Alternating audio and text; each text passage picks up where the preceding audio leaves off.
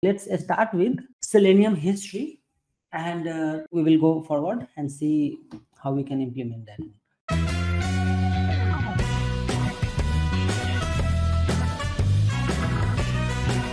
So Selenium started at 2004 by Jason, and he was from ThoughtWorks. So he basically built core module of Selenium that is called JavaScript Test Runner, and he was working on some testing of the time and expenses application, so he built that application. And later that particular core is called basically a Selenium core. So core had a few limitations like same origin policy. Same origin policy is basically if you are running two different projects with the same URL and same port, at that time you get same origin policy.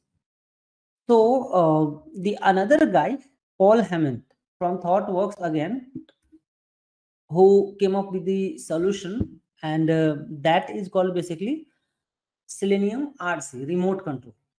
So in remote control, basically we had two things, client and server. So client basically injects JavaScript code to the browser, and then browser basically runs that particular code, and that way they have implemented, they have automated the project. So that one is called Selenium RC, which we are not using now. And around 2004, another guy, Simon, who is also from the ThoughtWorks, right? He was working on the another web testing tool that is named as WebDriver. So which basically did not rely on JavaScript. So and it's not just a client for each browser, also higher level API integration in that, and that WebDriver is merged with the actual code, and that basically we are saying that is Selenium 2, which is basically we are using now. So this is about the Selenium 1, Selenium 2, and now we are using Selenium 3, and then we have also Selenium 4. Next thing is setting up about the Eclipse project and execute code. Okay. So let's do this one, project setup, and then we will come back here and we'll see the web elements and locator. What is web elements and how we locate that particular thing. Okay. So let's first set up the project, and then we will come back here and see about the HTML code and how we use these things. Right. So for the automation, we should have HTML knowledge, at least HTML knowledge. Okay. So let's see first installation part, and then we'll come back to this one. So here we have project. So what we will do, we will create a new project, and let me open Selenium website. So we have Selenium dev. So you can write here Selenium dev, and then you will see the URL that is selenium.dev. So this is the official website, and in this website you will see almost all the things that is available. So what we will do, we can click here on download, and then you can see here we have Selenium Grid, Internet Explorer browser, Selenium client. So basically we have to focus here on Selenium clients. So suppose if you are using .NET or C# language, in that case you can download this one.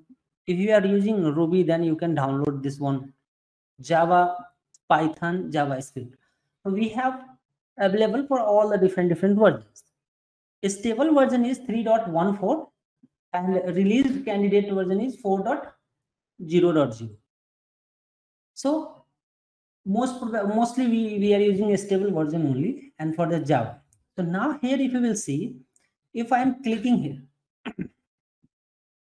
what happens, we can create Selenium project in two ways. One way is I can download all the jar files which is available from here, and then we can use in our Java project, and then we can create on that, right? But most of the time this particular thing we are not doing. What we do is we create Maven project, and using Maven we do these things. but still I just wanted to explain you how you can use this one, right? So what we will do, we will download it. Now download it done. We can extract it, extract here, and then this is our files. So what we will do, we'll go here and create a project, new, and then Java project. Simple that we are doing, right? We can say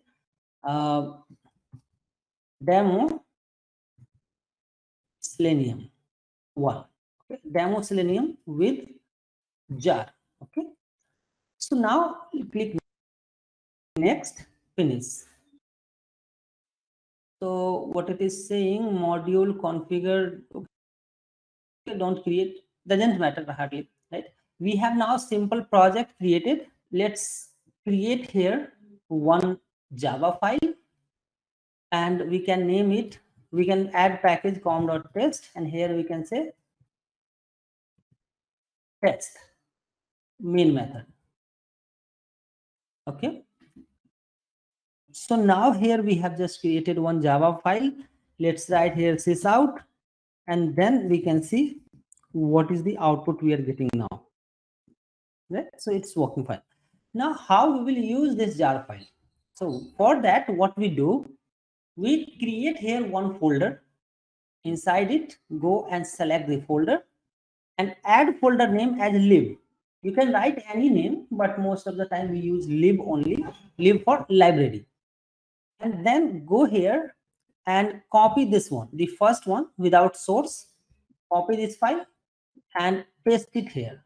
Right click and then paste. So that jar file will be available here. Similarly, go again libs folder and copy all files. Go here and then right click, paste it. So now we have pasted all the jar files that is available, right? Select all the jar files, right click, and then go to build path and then click on add to build path. Okay, so now we have used this file and then we are now ready to write Selenium code. Okay, so what we will do next is we can simply delete this code and then write here web driver equal to new Chrome driver. This is the first line that you have to write, and just move your cursor here, import WebDriver, import Chrome driver. Okay, and then next line you can write driver.get, and here you can write the any URL. So let's say I'm writing here http://www.google.com. Save it and then run it. So now, since here you can see we are using here 3.14, right? This is the client combined, that means the Selenium that we are using right now is 3.14. So before 3.1, we don't need to add anything. If you will write this code, it will work fine. But right now what happens, after 3 version, they have made changes and then your program will not work right now, since it is saying that you have to specify Chrome driver, right? Chrome driver is fine, but you have to specify executable Chrome driver. So you will get something like this output. And then what you can do next is you can copy this one, right? You can say set executable must set the webdriver.chrome driver system property.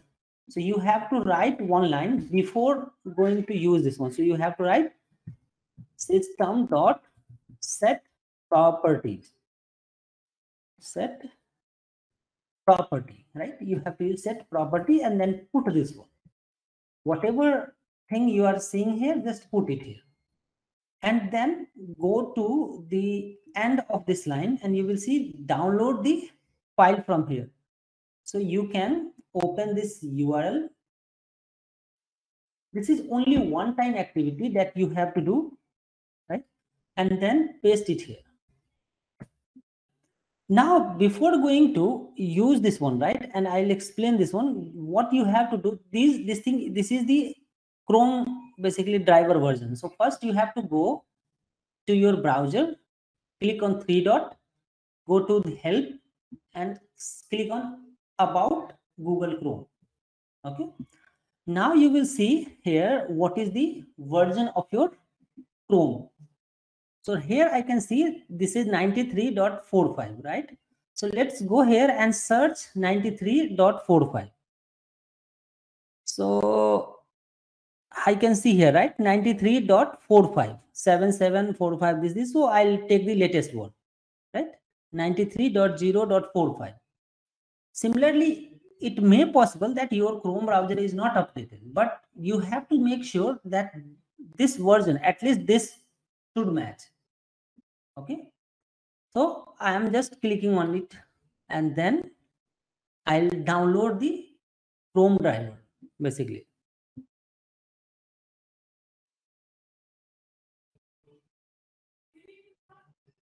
Yes, and here you can see if you are using Mac operating system, you can download this one. For Linux, and then this is for Windows. It doesn't matter whether you are using 32-bit or 64-bit. You can download this one. Click here, and then it will say, okay. So I'll just download it. Right here we have, and then I'll extract it. Yes, right.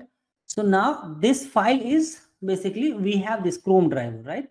I'll just copy the path from here and open our project, and then instead of null you can add double quote and paste it. Complete path, then slash slash, and again go to the folder and copy the name from here, copy it, and then I will paste it again and .exe, since this is executable file, and then add semicolon. So you can say this particular thing you have to write, right? After two version, you have to set the property, else your Selenium will not work.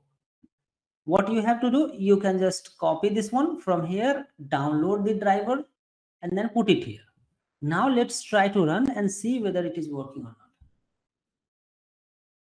Yeah, you can see Google Chrome is opened now, right? If I will write any other browser or any other path, then it will work that way. It will open that one also. Save it, and then